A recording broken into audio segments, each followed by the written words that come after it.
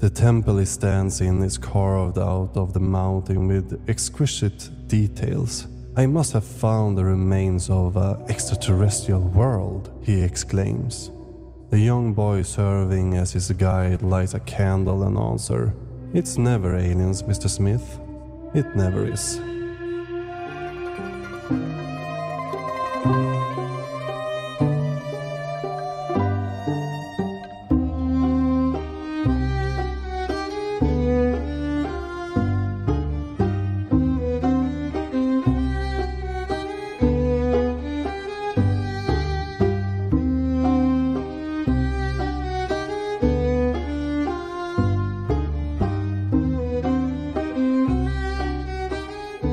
Hi, hello and welcome to Digging Up Ancient Aliens.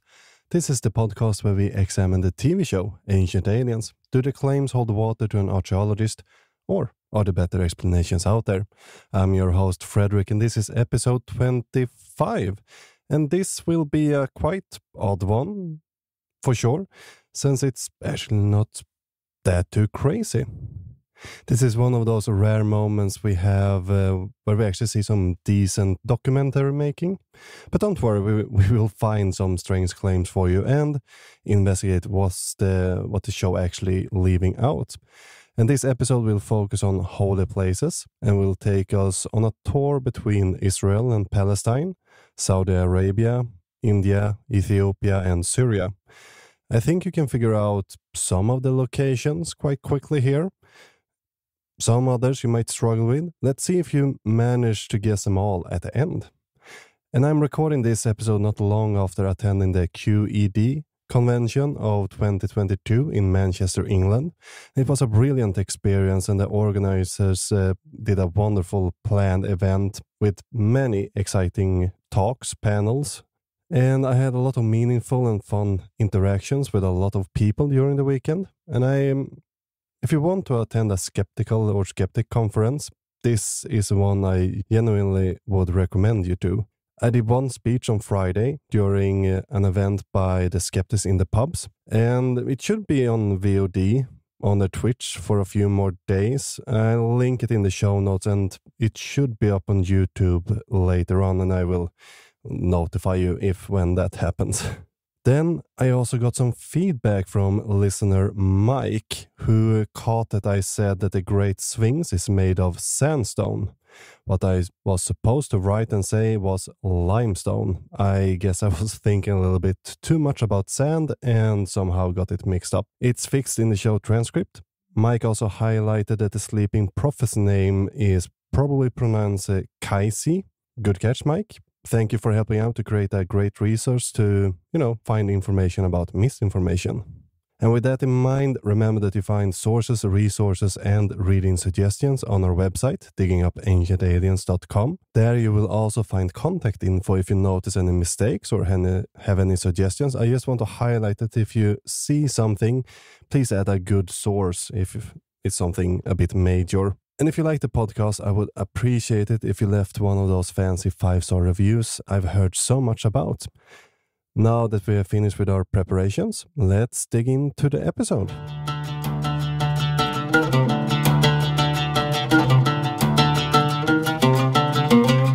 So we start this episode on the Temple Mound, and there's nothing too crazy actually for quite some time here. The Temple Mount is important for the Abrahamic religions. The big three within this category are, of course, Judaism, Christianity, and Islam. Ancient Aliens actually do a decent part of TV documentary here, and if some archaeologists did some guerrilla editing almost, but so far, so good. Now, if you're not too familiar with the Temple Mount, it's not to overstate that this is a place among the most holiest place on earth for especially the Jewish people. The Temple Mount is believed to be Mount Moriah or Moria from Genesis 22, where Abraham bound Isaac.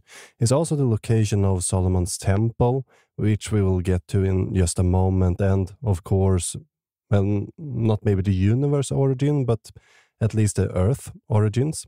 And this stems on the idea that a stone called the foundation stone, located inside the dome of the rock today, is thought to be the location where God stood or, interacted with.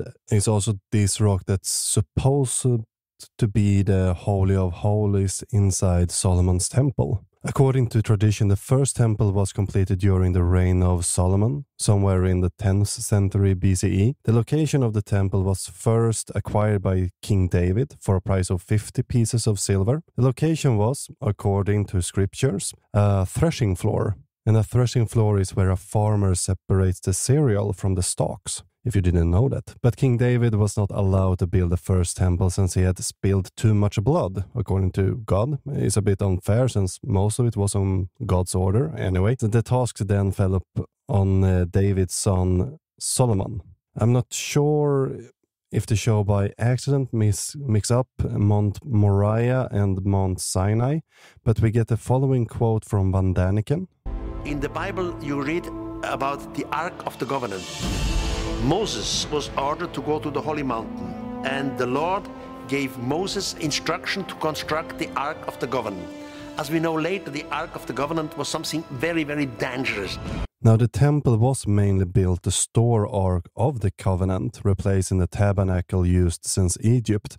In the show, they focus a lot on the fact that only the high priest was allowed inside the Holy of Holies. And this is true, the high priest was the only one allowed inside, and then only during Yom Kippur to make the required offerings. To become a high priest, we learn in Leviticus 21 that you need to be, for example, free of blemishes, don't have a crooked back, or have anything too long. Not sure what I mean by the last part, but feel free to fill it out as you please. So from Solomon's temple, we move toward more magical items that was, according to legend, possessed by King Solomon. Now we will have a little confusion since Ancient Aliens is trying to handle written sources. The narrator claimed that in the Talmud there is a passage about Solomon possessing a magic ring with the seal of Solomon upon it, which today is known as the Star of David. When possessing the ring, the owner could control demons, according to the show.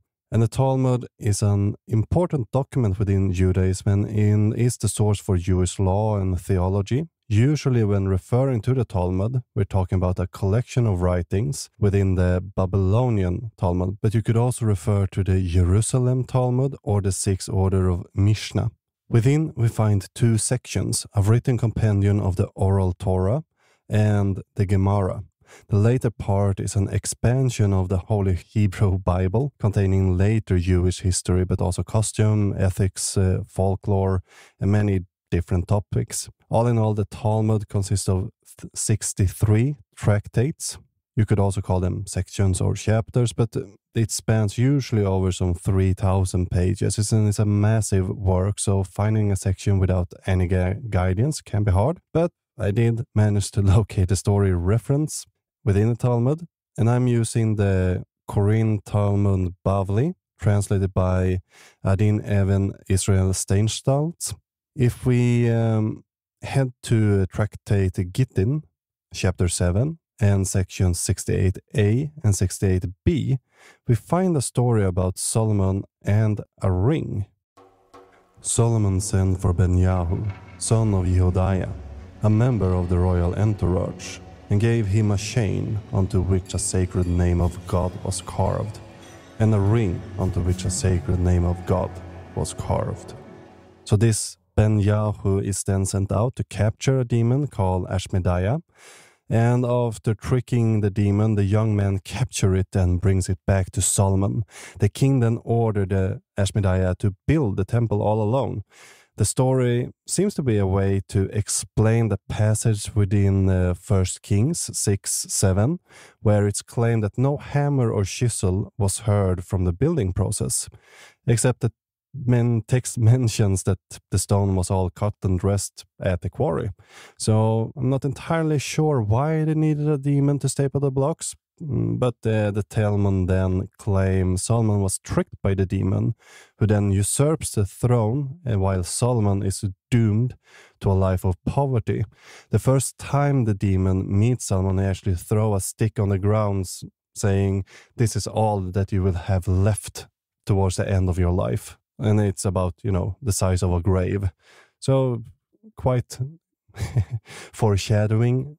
But you can also find a more detailed idea of the Seal of Solomon in the work of Flavius Josephus, a Roman Judeo-historian. In his work Antiquities of the Jews, we find the idea of the ring expelling demons, but within it it's described as, he put to the nose of the possessed man a ring, which had under its seal one of the roots prescribed by Solomon.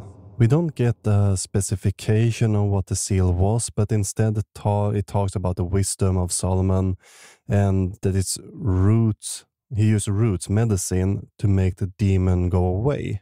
And we must look towards the Testament of Solomon to find a more detailed story that the show seems to talk about.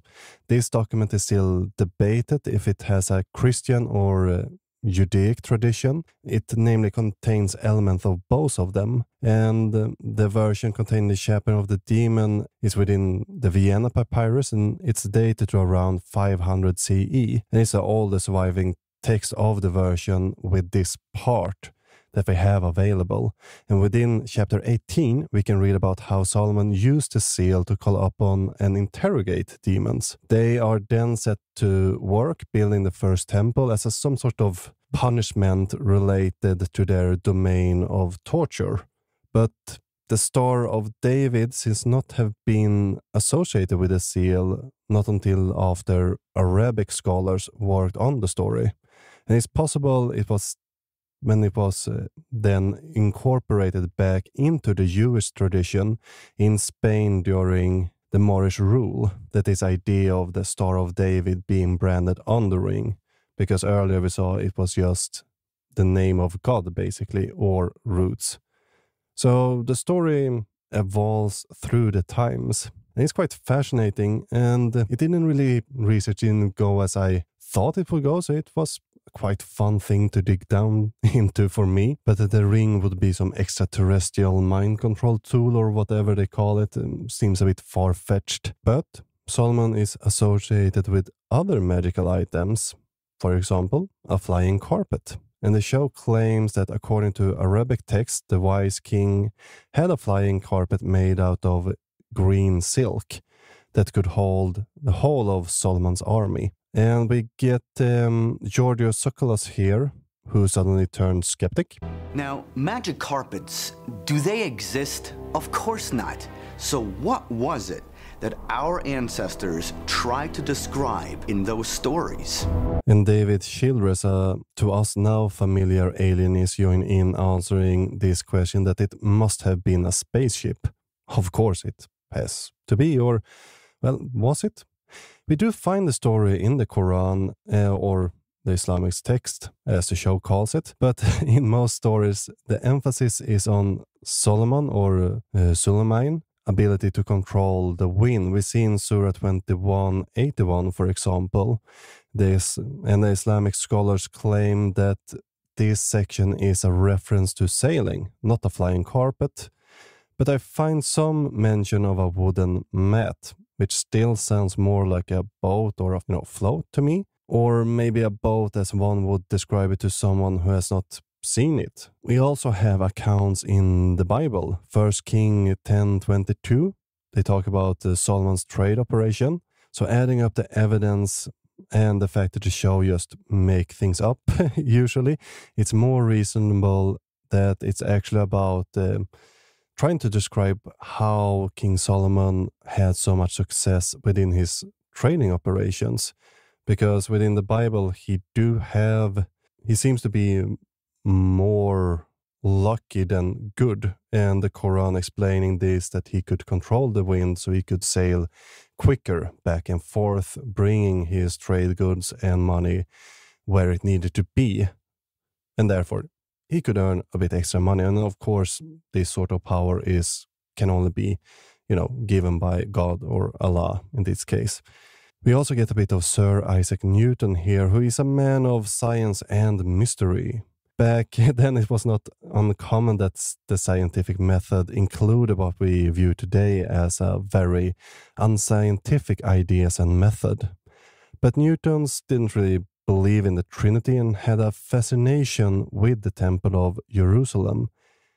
He did in his writing have a portion called Notes on the Temple, in which he seems to have looked deeper into the temple.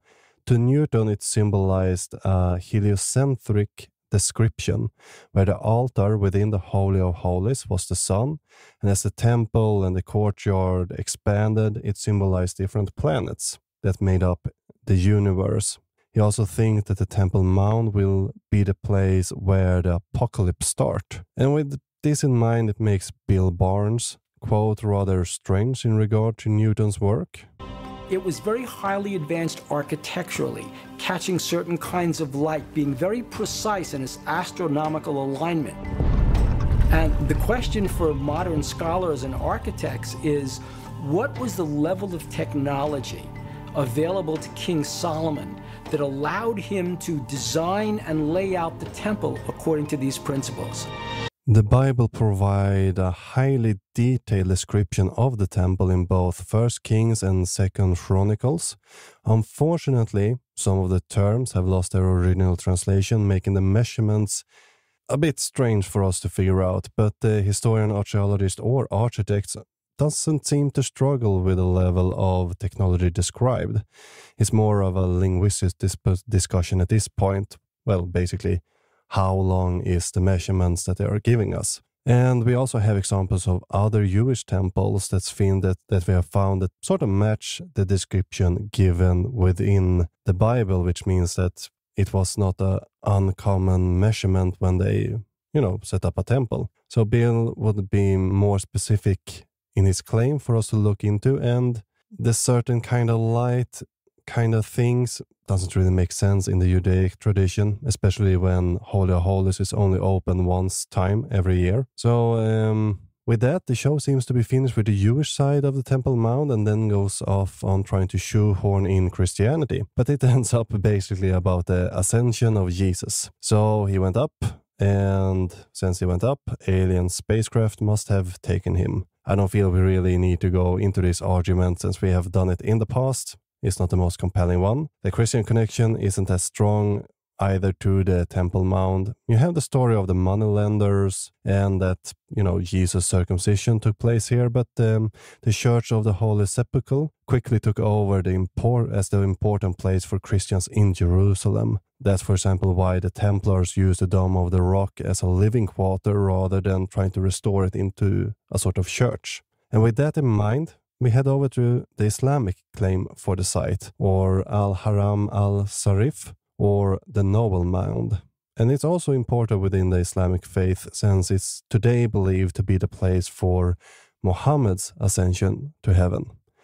Even if in the Quran in Surah Al-Isra 17:1 only states that the site to be the Father's mosque whose surrounding we have blessed. And people have then later interpreted this to be Al-Aqsa Mosque. The foundation stone has also been incorporated into the faith as the exact location where Muhammad stood when Jibril took him to heaven. Jibril is the Islamic name for Gabriel. But why have we really spent all this time on the site? There's not really been that many aliens so far. I will let Giorgio explain this to you. That stone signifies the coming together of the kingdoms of heaven and earth. The problem is, we've forgotten that whoever visited us in the past wasn't God, but it was extraterrestrials. So, the idea here is since the site is square and the foundation stone has a godly connection, this must have been a spaceport. It's interesting how they can so easily rule out God as a spiritual being whilst still keeping faith within extraterrestrials. The idea that it was a spaceport seems quite far-fetched, and the construction of the Temple of Solomon is relatively recent. Why we don't see depictions of aliens in text or art in the area from that time? Why would they put a temple in the landing port? I mean, was it a waiting hall? I'm not really sure. It just comes off rather silly, to be honest here. But from Jerusalem we travel to the next holy site, Mecca or Makkah al-Mukarramah. The early history of this city is disputed, and we don't know as much as we would like to know about it. But by the time of Muhammad and the rise of Islam, it had grown into a local important place at least. A part of it was the trading that happened in the city, even if this is contested in some sources, but it was also a religion center where people came on pilgrimage even before Muhammad, even if this also is semi-disputed. The chief god, we know at least, of the pre-Islamic Arabic tribe was Hubal, and according to the information we have, there was some 360 statues around the Kaaba. And it seems to have been a quite large pantheon, and we will get back to these statues a bit later. But we haven't heard so much strange things, so let Bill Barnes take the reins here for a little bit. Muslims pray in the direction of Mecca 5 times a day. So certainly as a holy shrine, it is the center of the earth, a heaven's gate where the opening of heaven takes place. And that's why it is so revered. Now, this isn't really too crazy, but a bit problematic. The reason why the Kaaba is holy is not due to it being some sort of portal to heaven, but because it's Allah's symbolic residence on earth. The origin of the Kaaba isn't really Islamic. The Kaaba was there with the 360 statues we mentioned earlier. We're not entirely sure how old the building is, but according to Islamic tradition, it was built by Abraham and Ishmael. There might not be too much evidence for that, but it's clear that Muhammad incorporated this very important building within the town where he grew up into his new religion. In the text, he's supposed to have destroyed all the old idols, but none of this seems to match Barnes' idea, and rather seems to speak to the opposite of it. And the show gives us some information about the Grand Mosque, the largest mosque within the world, and give us a bit of information about the Kaaba, nothing that we haven't really mentioned up until now. We then get some description of the Hajj, the pilgrimage all financially and physically able Muslim should participate in at least once in their lifetime. So again, we have a bit of decent TV documentary here. We could actually learn something. We then start to talk about the black stone located in the east corner of the Kaaba, known as the Al-Hajuru Al-Aswad, or black stone. It's a piece of black stone fitted within a silver frame today and was part of the Kaaba even before Muhammad. And this is a tradition in early Arabic faith to mark places of worship with unusual stones. And the stone's origin is unknown, but some within the faith claim that it comes from angels or falling from paradise to mark where Adam and Eve should build an altar, where then Abraham and Ishmael was supposed to build an altar, or something like that. It doesn't really have to add up, because it's religion, but I think by now you're understanding that I'm a bit of an atheist here. But the show proceeds with the following quotes. Might the black stone really be a meteorite, as many scientists and scholars believe? If so, what does that say about the historical and possibly metaphysical origins of the Islamic faith? It's kind of strange, really, that the Muslims are all praying towards Mecca and to this black stone that's there. There are stories that the Kaaba in Mecca is radiating some kind of energy.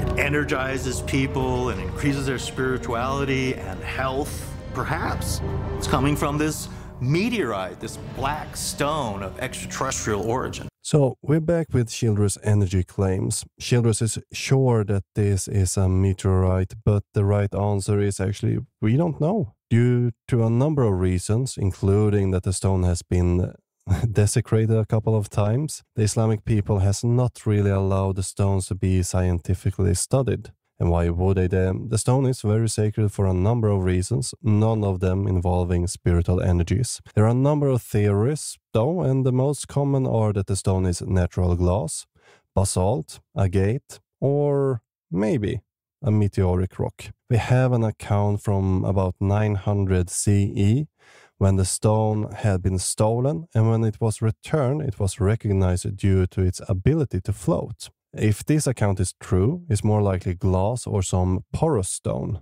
In my opinion, not that it doesn't matter too much, so don't use it in some sort of scientific paper. It kind of looks like obsidian if you look at it, carved, polished obsidian. I did find some geologists thinking it could be this too, but again, it's not on a published paper kind of level on it. We then get the claim that the Kaaba lines up with 3 astronomical things: a star named the Canopus, the moon cycle, and the winter and summer solstice. How could these ancient people have this advanced knowledge about where things will be at a given time every year? This is a bit simple since the building is square and the different astronomical phenomena is matching one of the different sides. So you just need, again, calculate where something will happen, mark it, remember it for later, and then, build a stone in that current direction. And we have the repeating that aliens mean angels,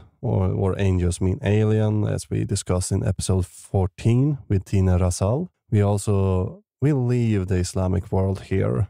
We don't really get the clear spaceport connection here, but I assume that it was hinted at due to, the mosque being quite large, squarish, and all of that. Now we are taken to the mystical lands of India. A British officer named John Smith, I promise he's real, stumbles through the jungle on the hunt for the majestic tiger.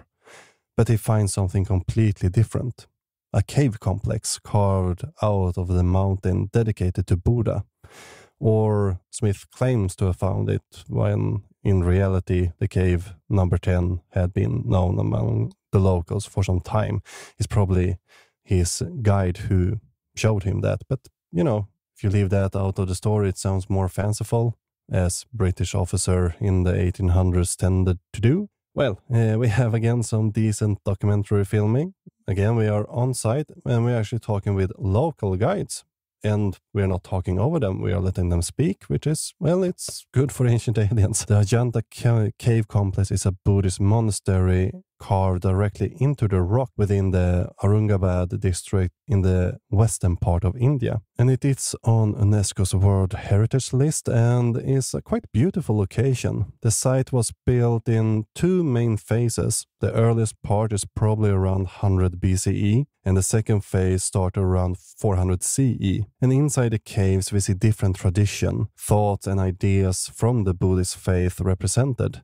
So in the earlier caves, such as cave 9, 10, 12, 13 and 15a, archaeologists are not great at coming up with names. Maybe that's for the best too, taking our history accounts, but they are not in order either. So don't be upset if you look this up. But 9, 10, 12, 13, 15a, we see depictions from the Jataka tales. These are stories about Gautama Buddha, native to India. Since Buddha can remember earlier lives, he used these lives to teach how to get to nirvana. So in them, Buddha is usually depicted as a king or an animal, a criminal or a diva or something else. They are usually a lot of different characters Buddha gets to play, and these stories usually have a quite large cast within them, and they tend to get into different sort of troubles, but the Buddha always comes through in the end and manage to, solve things, save the day, and giving a happy conclusion to the story. And in later caves, we see a depiction of the Mahayana tradition within the Buddhist faith, and another large tradition. We don't really see it within the caves, but it's called Theravada, and it's also the oldest tradition. It's usually, to most people, the one version that comes to mind is, for example, the dominant religion in, for example, Thailand, Laos, Cambodia, and of many more countries. There are many different sculpted subjects at Ajanta. Many of the sculptures are of the Buddha. In addition to those sculptures, there are various depictions of other mythological beings.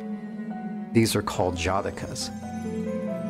These jatakas show these previous lives, and these lives could be related to, say, the Buddha being born as an animal, being born as a deity, or being born as a human. And this was Dr. David Efrod, who appeared on the show telling us about the Yataka tradition that we just mentioned. So to repeat, this actually sometimes is good information we get from this, which is a strange feeling, to be honest. We then have David Childress walking around on site. Other than that, it's not too bizarre yet. Compared to what we have seen in the past, this feels like some sort of vacation, basically. But we then get to the misinformation.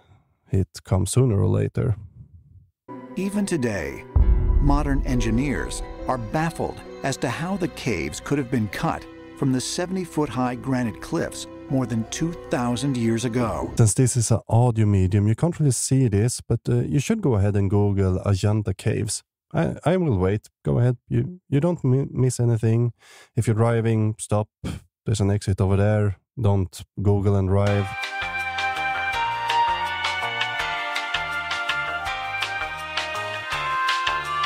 Now, if you did as I told you, you probably saw at least the outside of the complex. You might even have noticed that the rock almost looks folded, like nature scooped some sort of soft serving or a bit of whipped cream.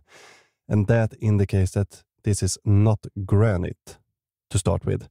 And the fact that the statues are sometimes more pitted than a teenager's face also indicate that this is not granite. But the rock is basalt and it's a volcanic rock. And due to this, it's not as dense and hard as, for example, granite. I'm not sure why they decided to go with granite in the clip, but as it's common with Ancient Alien crowd, they tend to exaggerate from time to time. And the caves were most likely excavated from top to bottom.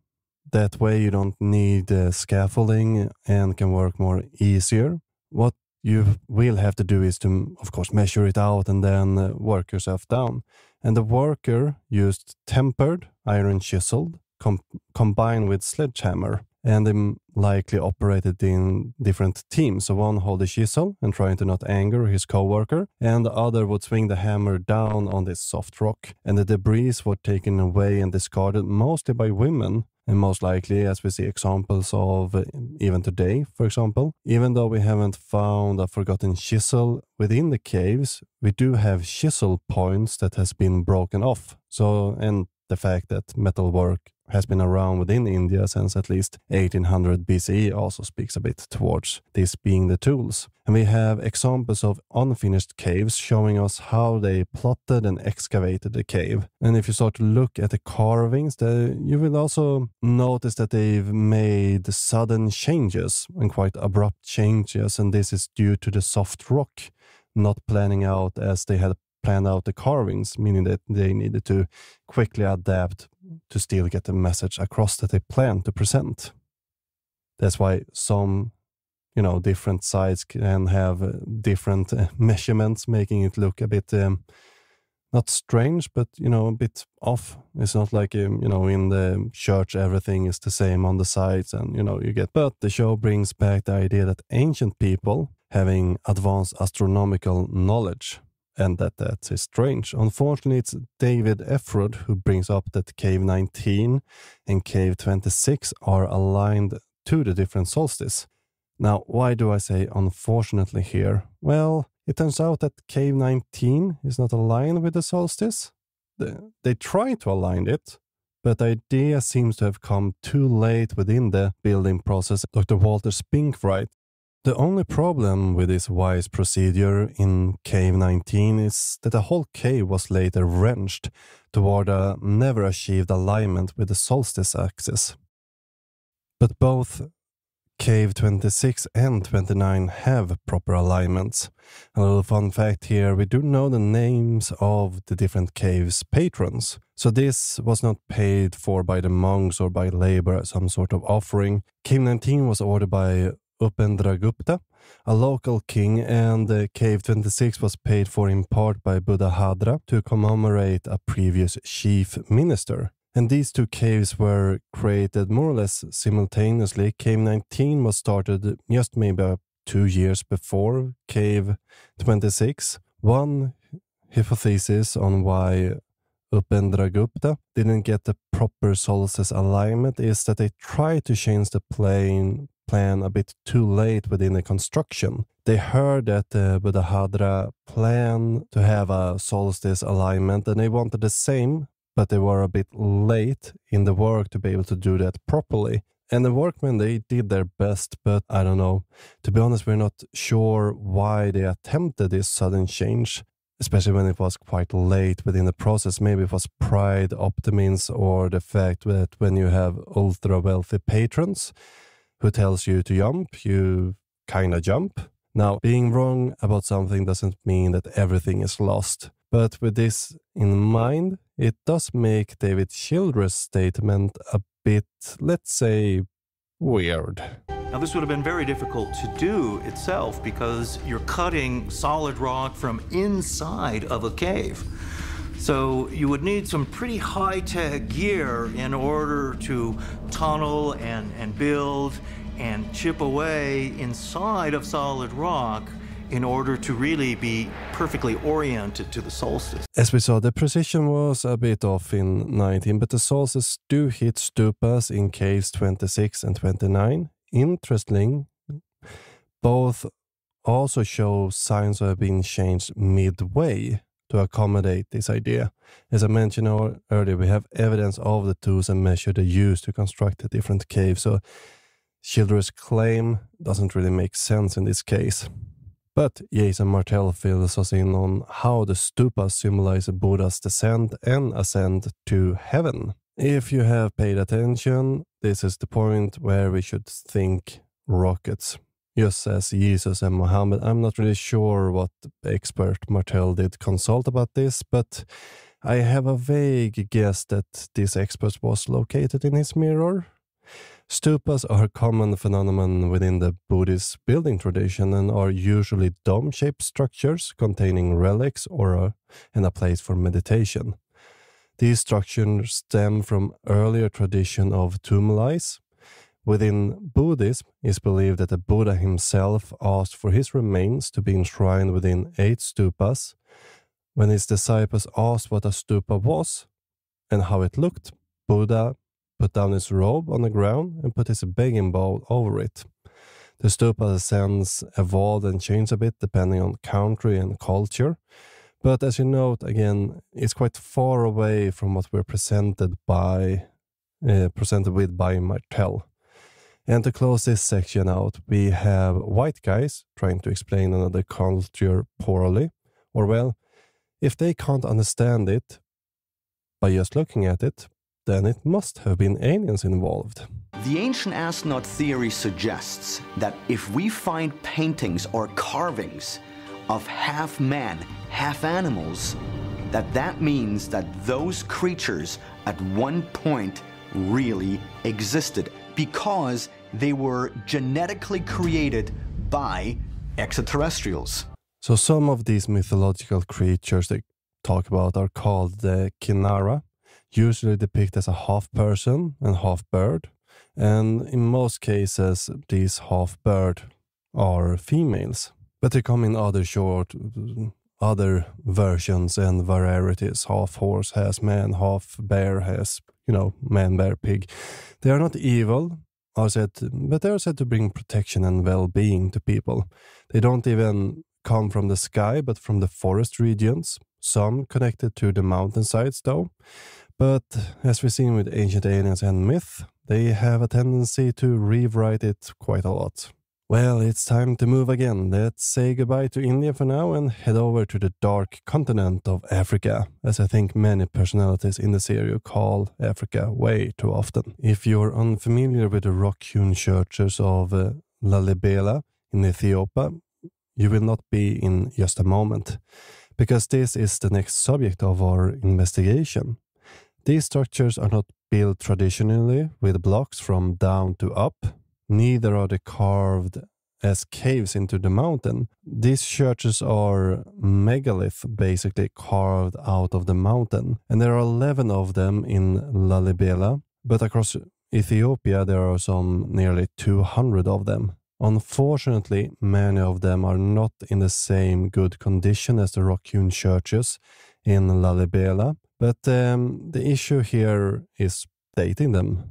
naturally, but scholars agree that the churches in Lalibela was created somewhere between 700 CE to 1200 CE. According to tradition, all these 11 churches was built by King Gebre Meskel Lalibela, who lived between 1181 to 1221 CE. But the narrator claimed that these structures are scientifically unexplainable by engineers, no less. What engineers, you may ask? Don't worry about that. Let's talk a bit with David Childress instead. Anytime you're cutting hard stone, you're looking at specialized cutting tools, need iron tools. Even today, we would have to use power saws and grinding wheels and chisels. Whenever we hear the show say it's hard rock, we can usually assume that it's some sort of volcanic rock, and be right. At least in most cases. In this case, the rock is basalt, a quite soft rock that's compared to other types of stone, very easy to work with. If you would go and look up these churches, we start to note that they are not exactly cut as the show portrays. It's a bit weird to hear them talk about how perfect it's cut and see that it's, kind of crooked.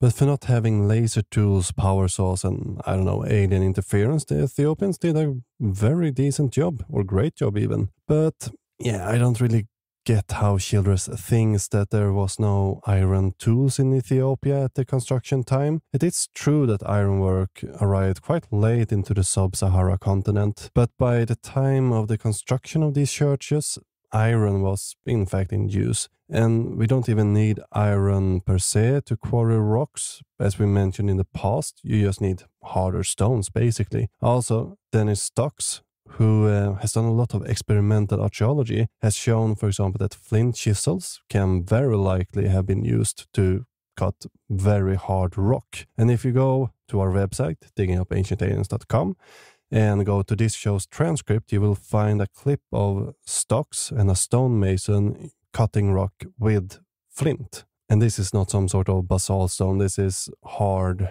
rock they are cutting with flint tools. We then go into the legend of the creation of the churches that included the king being taken to heaven by Gabriel. There, God sitting down and told the king that he needed to build these churches, and back on earth, the king started the construction with the help of angels who, took the night shift, or according to Bill Barnes, he took the night shift and completed the churches within, a set amount of time of 27 years. That is a very fascinating story because, in my opinion, angels do not exist. Angels were merely a misinterpretation of flesh and blood extraterrestrials who descended from the sky with means of technology. And it's the same argument over and over, but he's not really expanding on it. Could it have been unicorns or leprechauns? Well, no, because we understand the sites nicely. You must just ignore a lot of history and research to get to Georgia's preferred explanations. And if you're familiar with these churches, you're probably sitting waiting for us to bring up Ark of the Covenant. They do bring it up in the show, but we won't discuss it in detail here. The short story is about an Ethiopian king named Menelik who stole the Ark while visiting his father Solomon within Jerusalem. And then he returned home with the Ark and hid it in one of his churches in Aksum. And we will probably return to its story later on, but if you want to know more right now, I would recommend Brian Dunning's cover of it over at Skeptoid. It's called Raiding the Ark of the Covenant. Okay, let's continue this ride, and we travel almost back where we started, and we're in Lebanon and the historical site of Baalbek. And this city is some 90 kilometers east of Beirut.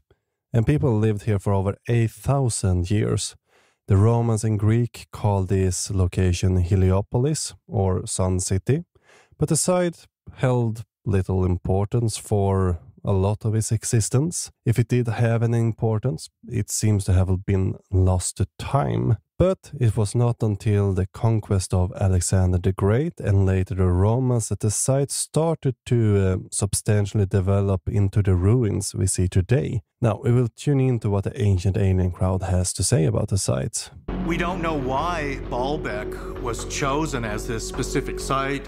It may well be some kind of special power place.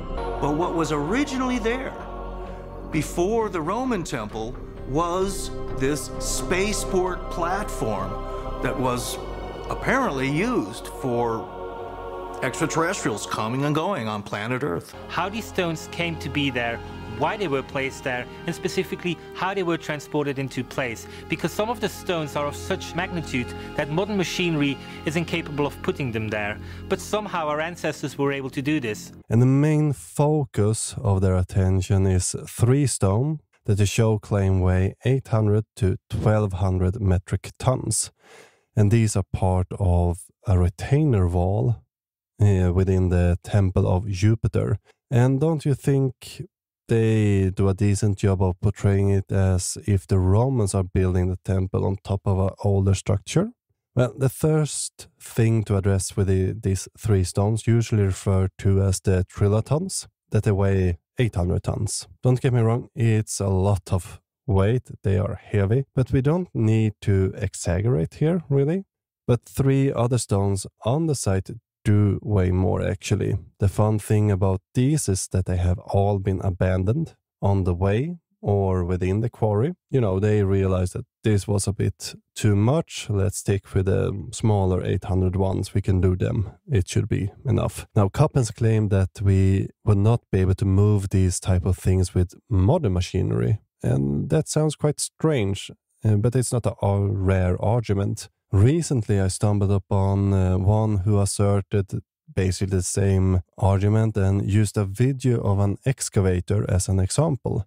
And now the excavator was struggling to put a very large boulder upon a truck. It's just a case of wrong tool for the wrong job type of situation, and the excavator did succeed. It struggled, but it did do it in the end. But remember that we move things like the gas platform Troll 2 that weighed 1.2 million tons. So, you know, I think we can move a 800-ton boulder without huge issues. But why can't the Temple of Jupiter not have been built by other culture or an earlier alien civilization? As I mentioned, it was not a really important site for a very long time. And there's no evidence that Baalbek was on any tribute list or involved within the major wars. Neither the Assyrians, Babylonians, nor Persians make any mention of the site. A Roman geographer surveying the area after the Roman conquest concluded it's mostly some farms and many robbers. Not really the powerhouse that would be able to move these stones, right? And not really the site where, you know, aliens would have built their giant spaceport either. The Romans, on the other hand. Now, the Romans had some excellent engineer. Remember that they did move obelisks out of Egypt and built some impressive structures. The temple is also dedicated to a Roman god, which is, you know, having the typical Roman layout and traditional columns you've seen before, probably. These columns are not built out of one single block of stone or megalith, but multiple cylinder, and you call these drums. These will be important in a moment. Wait for that. If you were to Google the retaining wall, you would note that these giant stones are actually not on the bottom row. They are on the second row, so they have stones beneath them. Excavation have been performed tunneling beneath the bottom stones, and guess what we found? A discarded drum with a carving that can be traced to the reign of Emperor Nero. With that in mind, I think we can safely say that the most likely constructors were Romans.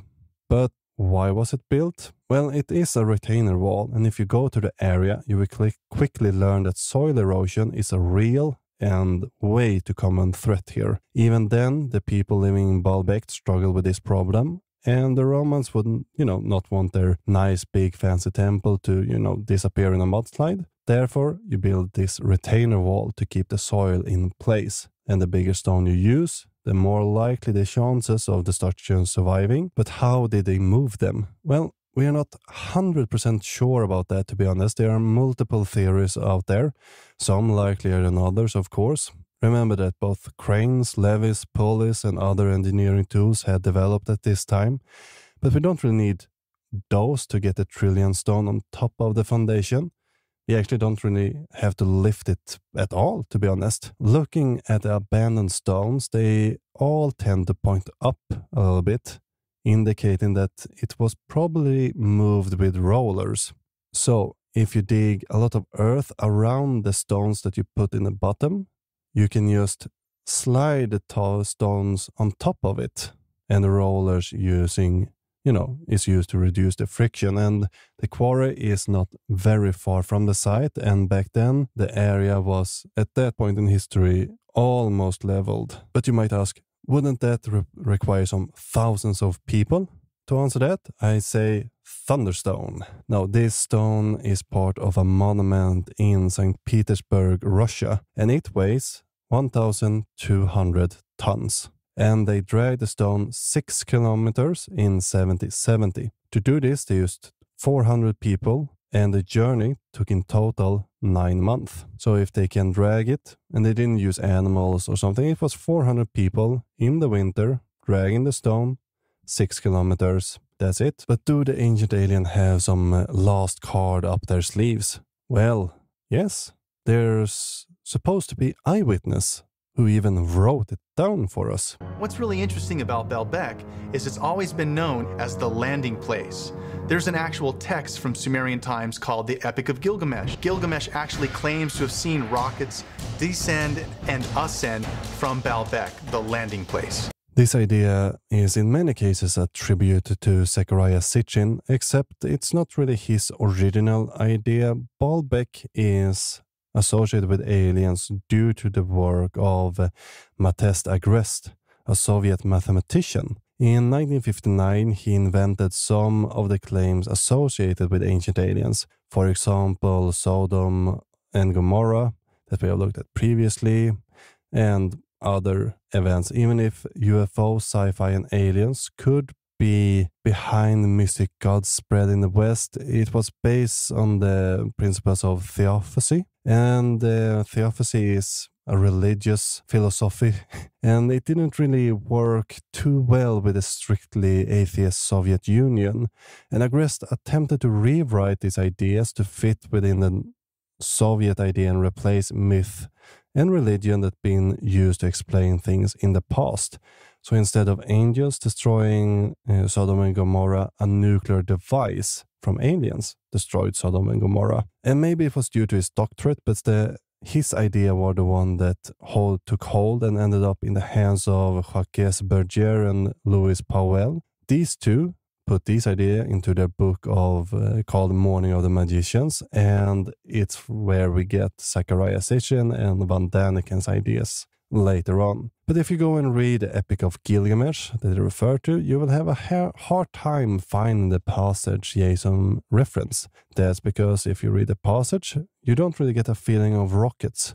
Go to tablet 4 and then skip to when Gilgamesh wakes up from a dream. Did you not touch me? Why am I so disturbed? Did a god pass by? Why are my muscles trembling? Enkidu, my friend, I had a third dream, and the dream I had was deeply disturbing. The heavens roared, the earth rumbled. Then it became deathly still, and the darkness loomed, and a bolt of lightning cracked, and a fire broke out, and where it kept thickening, there reigned death.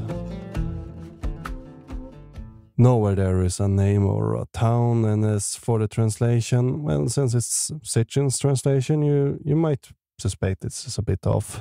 And the Baalbek does not really translate to landing place, no matter how you really twist and turn it. But Lord of Becca works a lot better and is more commonly accepted. So at the end of the day, is there any room for aliens to be involved in any of these sites? No, not really, as we have seen the archaeological, historical, and most other records, and are more than well written for us to not need alien interference in them. People have been able to do incredible things for millennia, and even if we don't know a few things about it, we know enough to rule out aliens, gods, or whatever. We should give our ancestors the credit they deserved when they have built these magnificent things. The ancient alien armies boils down to basically, I kinda think it looks like a landing pad, and therefore it is type of idea. Yeah, I'm not really by it. Next time, we will spend almost all our time in the Americas and look into a rather strange claims. Could it be that the USA's founding fathers hide something from us? Could it be that the revolution and democracy were not resting on Greek philosophy but on alien intervention? Maybe. But till then, remember to leave a positive review anywhere you can, such as iTunes, Spotify, or to your friend. That's maybe most helpful. I would also recommend you to visit diggingupancientaliens.com to find more info about me and the podcast. You also find me on social media sites. If you have comments, corrections, suggestions, or just want to write an email in all caps to get rid of all that anger, you can find my contact info on the website.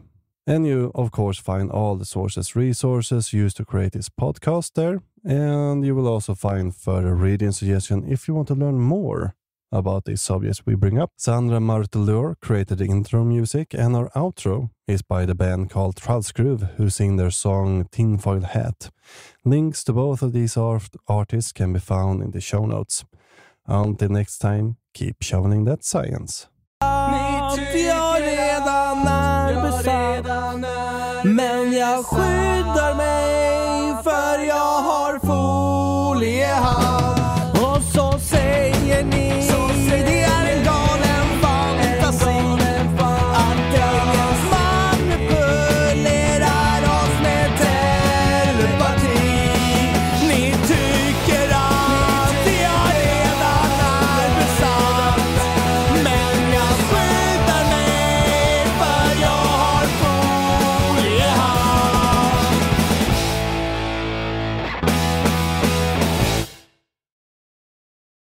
Thank you for tuning in and listening to this episode. Remember that we have a subscription going on. You can become a patron or other subscriber for as little as $2.50 per episode. Go to diggingupancientaliens.com/support. That is, go to diggingupancientaliens.com/support to read more information and sign up right there.